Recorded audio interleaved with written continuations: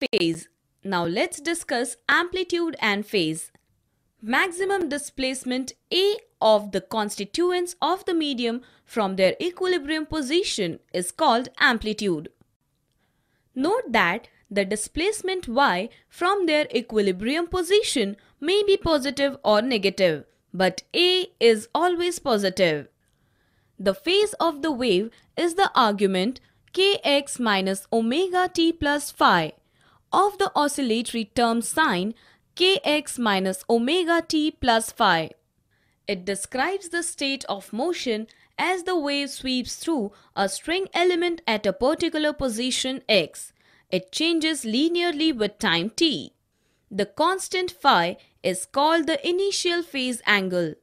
The value of phi is determined by the initial t equals to 0 displacement and velocity of the element, say at x equals to 0. It is always possible to choose origin x equals to 0 and the initial instant t equals to 0 such that phi equals to 0.